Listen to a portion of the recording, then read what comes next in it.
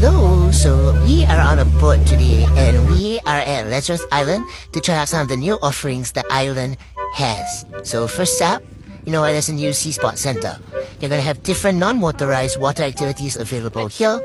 We try the sea bicycle and the stand-up pedal boards. They're really fun, great group activities, and don't worry, you won't get super wet.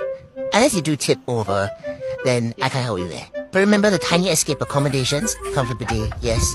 You really put the tiny in tiny escape. But now there's a convenience store just a walk away. Food isn't really halal though, the meats, and stuff can be a little pricey, but we kind of indulge in that ice cream anyway, because it is really hot on Lazarus Island. Also, if you're looking for other accommodation options, 9 Seaview glamping tents will be coming to the island in December. I don't know about you, but this sounds amazing, so I'm definitely scooting over to Lazarus Island soon.